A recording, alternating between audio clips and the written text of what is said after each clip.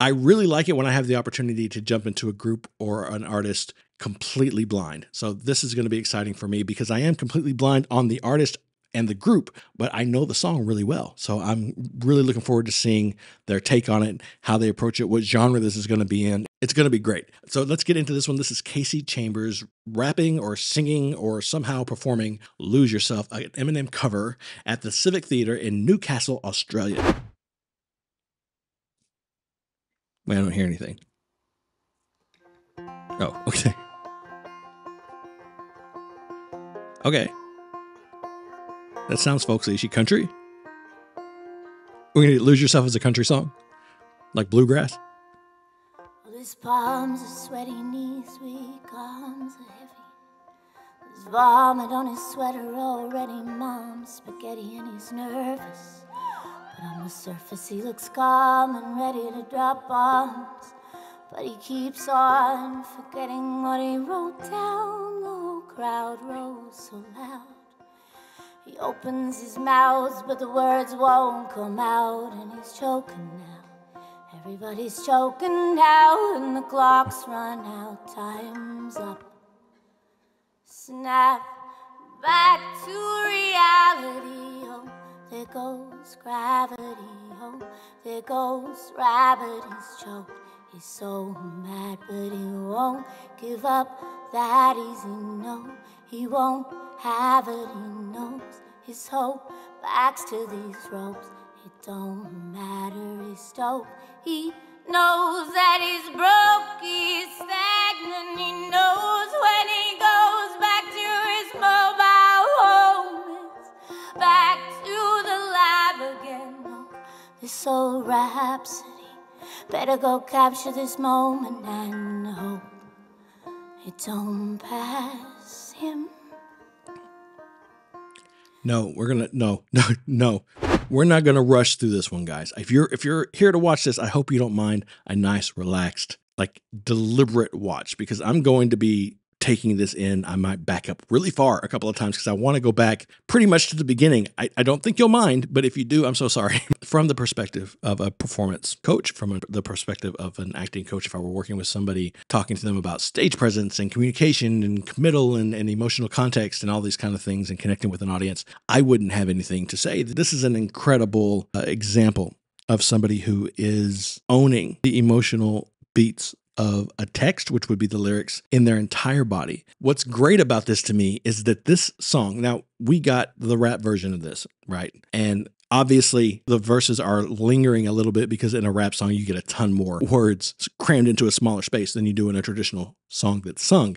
But while the original was, of course, faster paced and a little harder hitting, and it felt very inspirational, the lyrics are relatable and a little depressing, but certainly emotional, impactful. Anybody who's had that kind of struggle, anybody who's fought tooth and nail just to buy formula or diapers or keep the lights on, to buy a single Christmas present, that kind of struggle stays with you like forever. It never really leaves you. It never really gives you any kind of respite. Once you've experienced the trauma of barely being able to feed your kid, worrying that they're going to be hungry when they're finished with their food because you don't have anything else to give them. It's a kind of trauma that you only experience as an adult. And in that way, it's a little unique. And only experiencing it as an adult, it's a trauma that sticks with you and is incredibly vivid, can be very motivational, but it can also be crippling. And it's a trauma that sparks an intense panic or fear anytime the possibility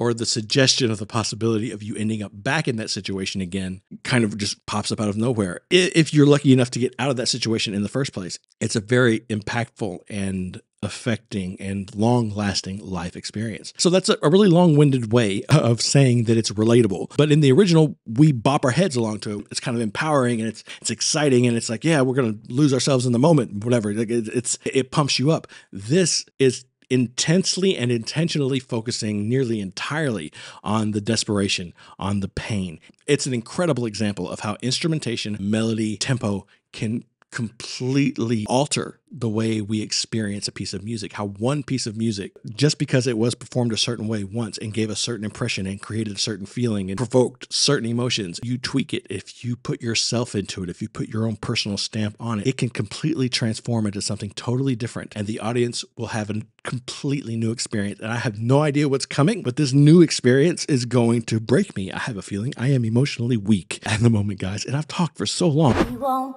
have it, he knows his hope backs to these ropes.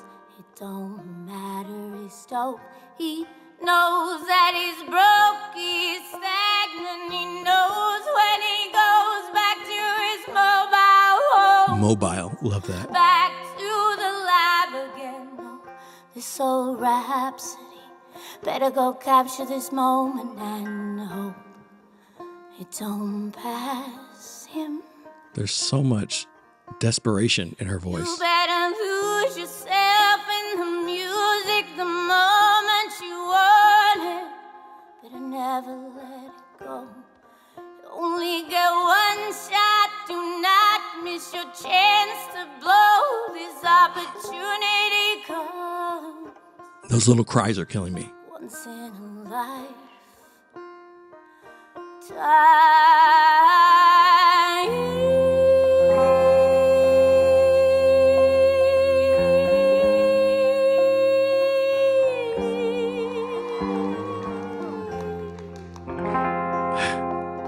Okay, so those little cries and little inflections and things, the color that she's putting on her voice is insane and beautiful, and it's kind of affecting me physically.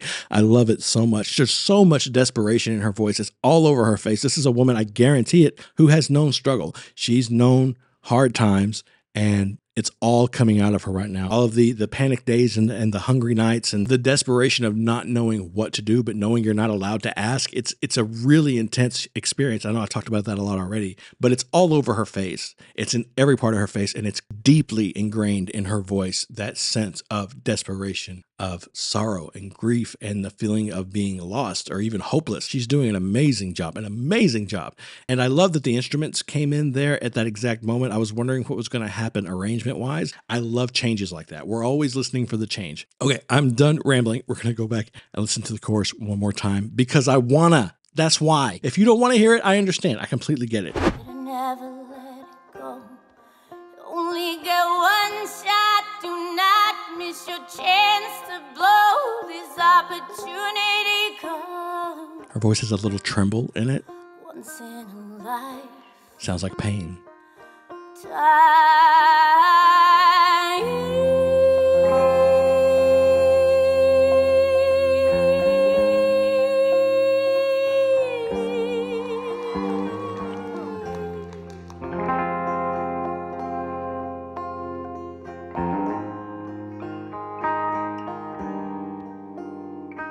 These souls escaping through this hole that is gaping.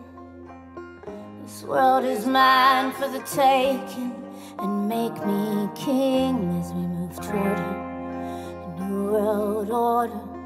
A normal life is boring, but superstardom is close to postmortem. It only grows harder, it only grows harder. He blows, it's all over these holes, it's all on coast to coast shows. He's known as a globetrotter. Lonely roads, God only knows. He's grown farther from home. He's no father.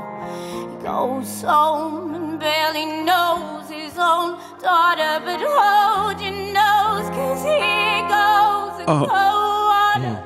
His O's don't want him no more. He's gold product, they moved on to the next smoke. Flows, he knows dove and so nada. So the soap opera is told and unfolds. I suppose it's so, partner, but the beat goes on.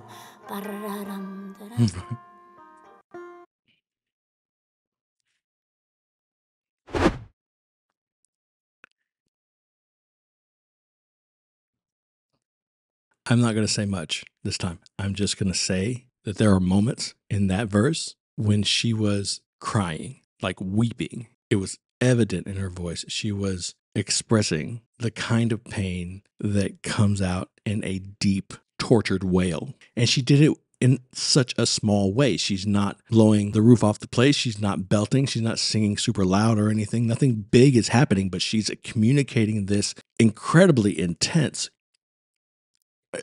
sorrow. Desperation is a good word for it. Grief, maybe. It's not really grief. That doesn't fit. It's really intense sorrow, disillusionment. And yes, I think in this verse more than the other, and very clearly this time, I sense a deep feeling of powerlessness, which definitely fits with the lyrics. But we're going to go back and hear some of those cries again because they were insane. Father, he goes home and barely knows his own daughter, but hold your nose, cause he goes to cold water.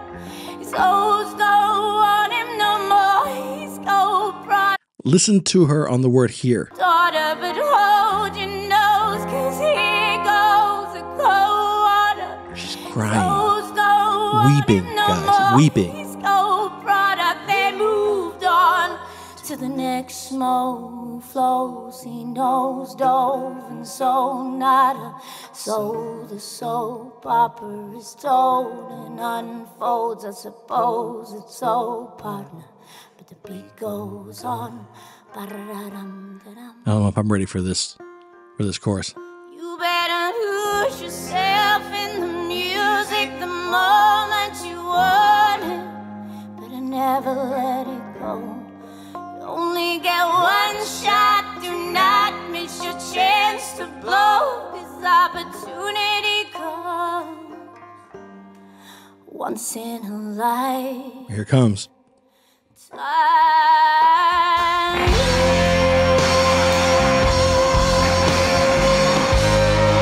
It's not exactly what I was expecting, but that's amazing.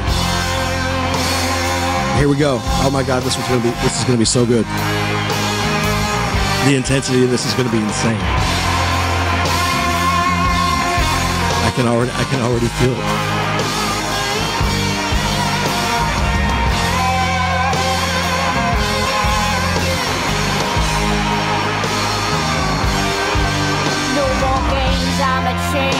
The anger in her voice.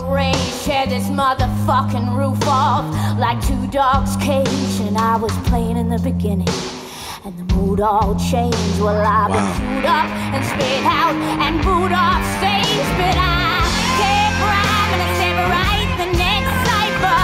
Best believe somebody's paying the Pied Piper. All this pain inside amplified by the fact that I can't get by.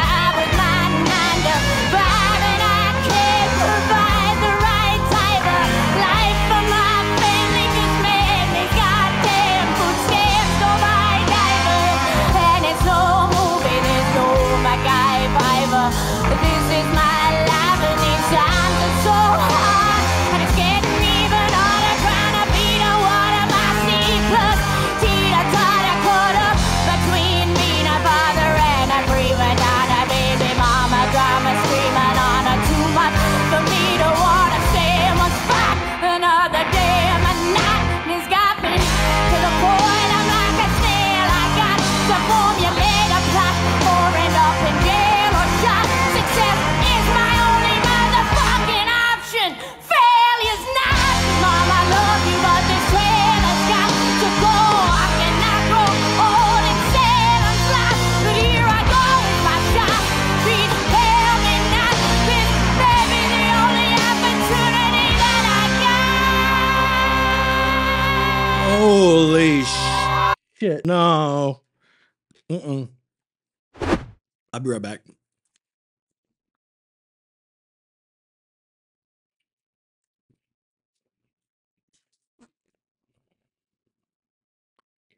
If you're new here, you may not know that I'm a dad. I have two kids, a son and a daughter. I had them pretty young. My daughter was born when I was 20. I was married to her mom. Me and her had another kid very quickly afterwards. They're only 19 months apart. The absolute world to me, both of them are. You can skip this. I'm going to leave this in the YouTube edit, but I'll put a time code if you want to skip this. But this is a story that I feel like I need to tell right now.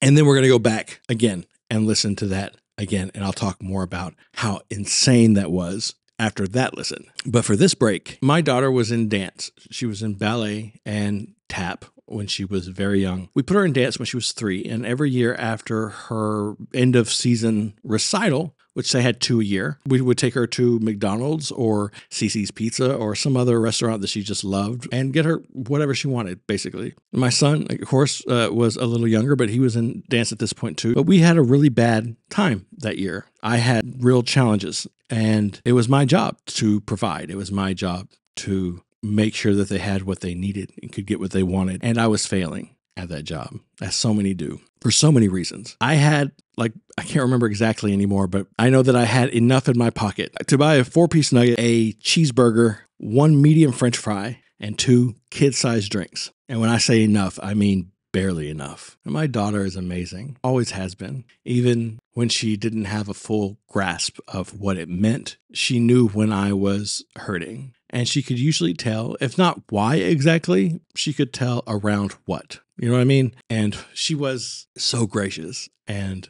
gave me the biggest smiles. And she treated that meal, that hamburger and half a thing of fries, she treated it like it was a huge deal, like it was a big treat. Her and my son both. My son a little less so. He just kind of followed her lead, which was amazing. But listening to this verse, I've never done that before with the Eminem version. With the Eminem version, I've never been taken to a place emotionally like that. I've been affected by it, sure, but again, the tone, the mood of it is all completely different. This took me back to a place when I was hawking CDs $1 a piece just to put $5 in the car to get back and forth to work, when the only thing we had in the house to eat was discount cans of Chef Boyardee, some potatoes, bread. This performance, I'm not going to talk about the actual performance just yet because I feel like I should listen to a little bit of the song. I shouldn't pause it for too long, even though I'm pausing it for forever, because you guys are going to get bored of hearing me talk. And you probably already are. That's fine. I get it. But it's my channel. There was a timestamp. I do this sometimes. I sit in silence and I don't know how much of it to cut out, how much of it to leave in. I don't know what you guys want to see. So I usually leave in a little snippet, just enough for you to see that I did sit for a while and time passed. Now you'll get that explanation. It's a fine line between boring you and giving you a genuine reaction. So what I'm going to do right now is I'm going to go back and I'm going to watch that incredibly passionate, fierce performance one more time. And then we'll talk about, after the whole thing's over, I'll wait till the end, we'll talk about her. We'll talk about her, all that she is. We'll talk about that performance because I want to right now so bad, but I won't. It's incredible. I'm afraid to press play.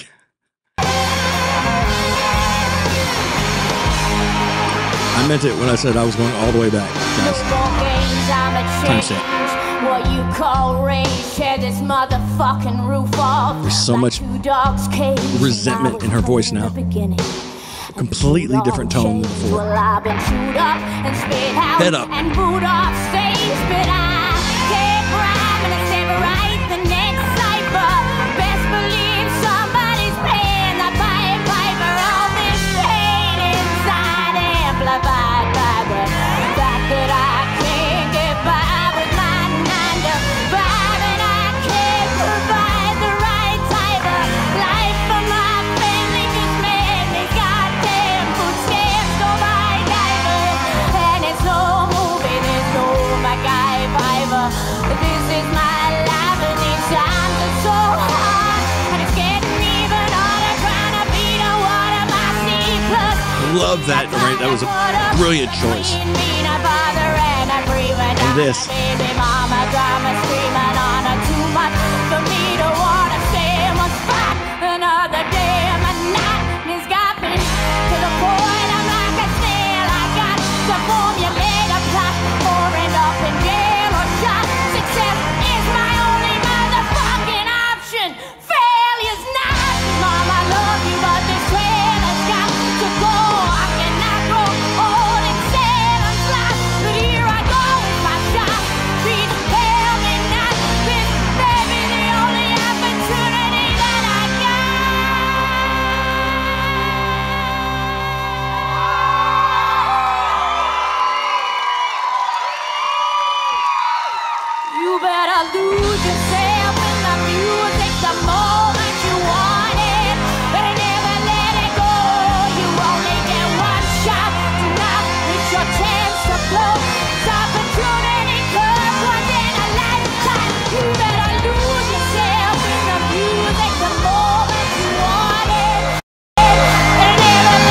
What the hell was that? No. We're going to go right back. Sorry. You better lose yourself in the music the moment you want it, and never let it go. You only get one shot tonight. It's your dance to blow. It's opportunity comes.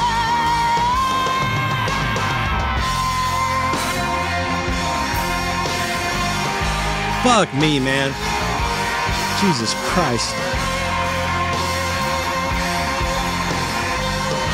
What the hell, bro? Like, for real, dude.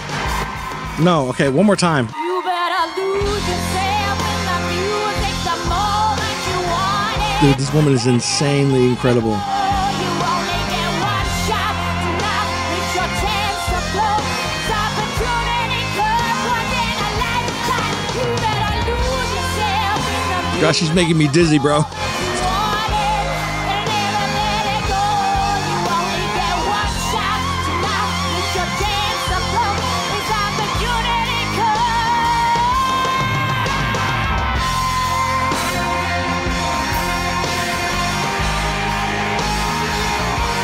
Where did this come from? And has Eminem seen this?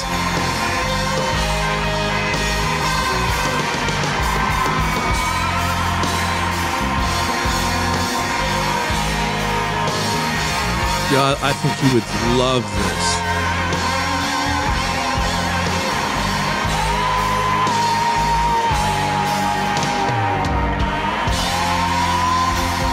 Dude.